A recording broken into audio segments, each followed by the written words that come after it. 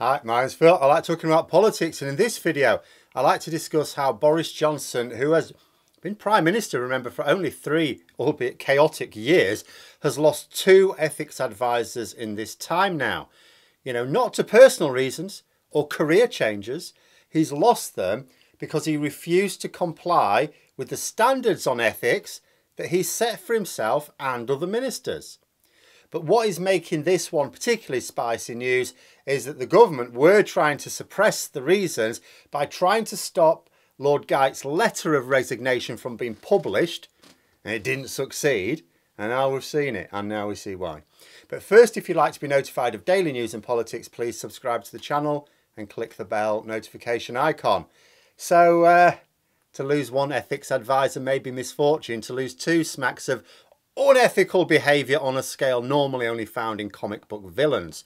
Lord Geidt finally announced his resignation this week. In my view, long after he clearly had no honourable choice. He was regarded as a very decent man when he first took the job, by some anyway, by many actually across the political spectrum. You know, and some are defending him still, excusing his continuation in the post on the basis that he thought he could bring small, useful changes over time by wading into the swamp.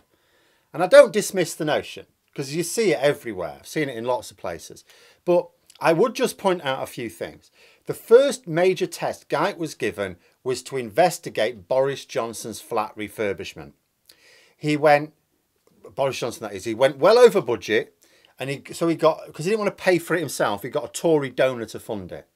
But Johnson kept this arrangement secret.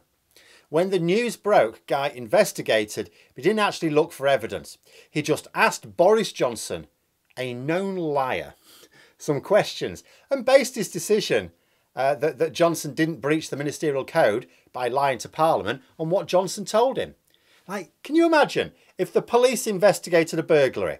Oh, there's something on the camera. They found a person who matched the description. They asked them, did you burgle that house? And they said no. And then the police go, all right, sorry to have bothered you. Conclude that their suspect is innocent and off they go. Well, this is what Geidt did. Now, he may not have any training in how to carry out an investigation, so we'll give him this one. But then the Electoral Commission investigated the same thing. But they carried out a proper inquiry where they gathered evidence. Johnson had denied knowing that a Tory donor funded this flat refurbishment. You know, as if it was news to him. He said so in Parliament. I didn't even know about this. Which was an odd denial when it's a personal matter for him. The refurbishment of this flat, although he was allowed a budget of public money, £30,000, it's still his living space. If he wants to top it up, it's his affair. He's the one who organises the funding for it. It's not a government matter. You know, but the Electoral Commission found proof of messages between Johnson and the donor, Lord Brownlow, where Johnson asked him for the money to do up the flat. So Johnson had lied. He tried to claim that he just forgot. Oh, I forgot asking for this money. Oh, you forgot asking someone to stump up tens of thousands of pounds to fund your gold wallpaper, did you? Just slipped your mind, did it? So anyway, Geidt was forced to reopen the investigation. Now he had proof that he failed to bother to find himself, but he still came to the conclusion that Johnson did nothing wrong. You know, bear in mind, Johnson still hadn't even corrected the record in Parliament. You know, at this point, as far as I was concerned, he lost the right to claim to be honourable. He should have done his job, which was to tell Boris Johnson he was in the wrong, and he didn't. Now, if Boris Johnson refused to accept it, then he would have had the option of resigning. But after a string of other scandals, he has now finally resigned. You know, I mean, what choice did he have, quite frankly? In a recent Select Committee hearing, Geidt had to repeat an earlier statement he'd made whereby he considers it possible that the Prime Minister has himself breached the ministerial code. This was over the Sue Gray report specifically. Sort of the police fine, but ultimately it was the Sue Gray report that really was the focus of his attention. And we're told that Geidt wrote a very strongly worded letter of resignation, which this morning the government were trying to make sure never saw the light of day. Now here's the thing, you think to yourself, well, we've already seen some fairly aggressive letters of resignation recently from ministers and officials alike, because remember, Johnson hasn't just lost now 2 ethics advisors, he lost his ethics champion, a ministerial position recently, with again a very damaging letter of resignation. What on earth could be in this letter that means they need to suppress it this badly? And it could be, you could think to yourself, well, maybe it was just no worse than some of the others, but it's merely within their power to suppress it, because the other letters were just published. It had nothing to do with the government. The authors had published them. You know, because Geidt could have published his letter himself, and initially at least was choosing not to, presumably for reasons of demonstrating maybe, I don't know, that he's a man of discretion, because he still wants future employment, I guess. Well, the letter has been published in the end. It was fairly explosive, but I thought reading it actually made it worse for Geidt. You know, because he says in his letter that he would still have been prepared to carry on in the role, but for the questions that arose in the select committee hearing. So I'm reading that as thinking, hang on a minute. So he's claiming he would have carried on despite everything. Despite the fact he's not independent. Despite the fact Boris Johnson has no standards at all. He was prepared to carry on as long as he didn't have to be accountable to MPs. That's how I read the letter. You look for yourself. I'll put a link in the description below. I don't think that's a good look for him. In fact, I think this letter is a worse look for Geidt than it is for Johnson. But it was still a bad one for Johnson. I mean, there's a line in it which suggests that Johnson was suspending parts of the Ministerial Code for political ends, referencing the fact that Boris Johnson recently rewrote the Ministerial Code. So you can see why Johnson wanted the publication of this letter stopped. But it has to be remembered, Geidt is not the first of Johnson's ethics advisors to resign. His predecessor, Alex Allen, investigated bullying allegations against the Home Secretary, Priti Patel. Do you remember that? And he found that she had breached the Ministerial Code. You know, the evidence was overwhelming that she was a bully. And the clear consequence at that time was supposed to be resignation. And if the Home Secretary didn't resign, Johnson was expected to sack her. But Johnson didn't sack people for bullying or for any other infractions, quite frankly. So Johnson refused to accept the findings of this ethics advisor. Allen obviously wasn't prepared to hold his nose as long as Geidt did, and he resigned. It was unprecedented for a Prime Minister to dismiss the report of an independent advisor on standards. But of course, Boris Johnson is an unprecedented Prime Minister. So Geidt took a different approach, I think. He seemed to bend over backwards to avoid finding breaches in the Ministerial Code. Not out of self-interested corruption, I'm quite sure there was none of that. But, you know, I'm happy to accept out of a desire to do some good to improve the system. It's a little bit like, it reminds me of people, say, supermarket bosses, farmers and things like that, who last year were careful to avoid blaming Brexit directly for the problems they were having, because they felt that if they blamed Brexit, they'd no longer have access to ministers, and they obviously felt they would be able to do more good to steer the government in a more sensible direction if they worked with them. Obviously that didn't work, and now we're starting to see more farmers and supermarket executives saying, yeah, do you know what, it's all Brexit. And maybe, you know, Geidt sort of was going to come to the same conclusion. But what ultimately forced him to resign was a combination of a couple of things. First of all, like I say, he had to conclude that there was a possibility that Johnson breached the Ministerial Code over the Downing Street parties. At the very least, it indicated a failure of leadership, which is a key part of the code. But the second was in Johnson's refusal to make the role independent. Like, in theory, Geidt, like Allen before him, was an independent advisor. But there was no practical muscle behind the word. You know, it was recommended, for example, that Geidt should be able to carry out investigations without the instruction of the Prime Minister. But this power was blocked.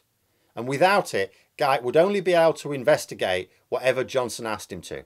So even if there were the most overwhelming evidence of a breach of standards by a minister, Geidt, as the independent advisor on standards, would have no role to play unless Boris Johnson untied his leash. Which meant, of course, that Geidt would, in reality, be a puppet advisor. Nothing independent about his role at all. His advice might be independent, but not his role. And another point that should be made is that Johnson personally appointed Geidt to be his ethics advisor. You know, so with the other one, he sort of inherited it, yes, I think, as far as I can remember. But that also means, so Johnson appointed Geidt, which means Lord Geidt took the job knowing that Boris Johnson would be his boss. And knowing sort of what Boris Johnson was like. I don't know how closely he knew him, but he would have known at least what I knew about him. You know, this time in the role ended up being such a disaster speaks of the fact that Johnson's conduct obviously was very different to what Geidt anticipated. Because were it otherwise, Geidt wouldn't have accepted the position. He didn't have to. He wasn't exactly scratching around for jobs. You know, So he took the role thinking it could do some good. He knew that the previous holder of the post resigned because Johnson refused to apply his own ministerial code. He must surely have known that Boris Johnson had been fired for lying as both a journalist and a government minister. I constantly have to just keep checking myself. How do you get fired as a journalist and a politician? Two of the most dishonest jobs in the world. It would have, how bad do you have to be to? It would have been ridiculous to suppose that Geidt considered Johnson to be essentially a decent chap and just in need of some careful guidance in order to set his house in order. I mean, it's just folly. And it doesn't matter whether the folly was in thinking Johnson was willing to work on improving standards or thinking that he could persuade Johnson of the need for improvements. I don't know which it is. It's folly either way. But he's ended his role in the only way it could have ended. Earlier today in Parliament, the Paymaster General was addressing the House and said that the Prime Minister maintains the highest standards in public life. It was greeted by laughter from the MPs present. Oh, and it's not all that funny, is it? Because we've never had a Prime Minister whose debauchery has been on this level. We may well have had Prime Ministers who have as little regard for the rules or who think themselves supremely important. We've definitely had Prime Ministers who are as selfish. But previous, very dubious Prime Ministers at least recognise boundaries. They may not have agreed with them. They may have thought that they should be able to ignore the rules. But they understood the rules were there. They understood that there were consequences for crossing those boundaries, even if they wanted to. And so they were careful. Johnson behaves with reckless abandon across these boundaries, and that is a reflection on Tory MPs, not Johnson. Yes, Johnson is the one who has vaulted across these boundaries. But he had others who would have done the same, you know, if they thought they could get away with it. You know, that there have been prime ministers where you sort of think, if they could have got away with it, they would have done the same. The difference is that previous selfish prime ministers knew that they would not get away with it. Their own MPs would not allow it, and certainly opposition MPs would not. Johnson does this because his MPs do allow it, and he is confident that they will allow it.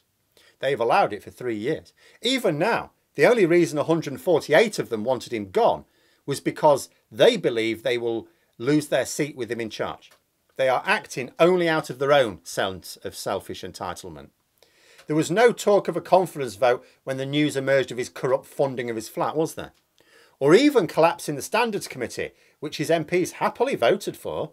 They only changed their minds when the public backlash caused them to lose their lead in the polls. Even now, it was still fewer than half of them ranged against Johnson. And most of those only because the vote was secret. This collapse in standards is not just on Boris Johnson. He could not possibly do any of this without the permission of the wider Tory party. But those are my thoughts. Let me know yours in the comments below. Hope you found the video interesting. If you did, please click the like button. If you'd like to support the channel further, the join button for memberships. And until next time, I'll see you later.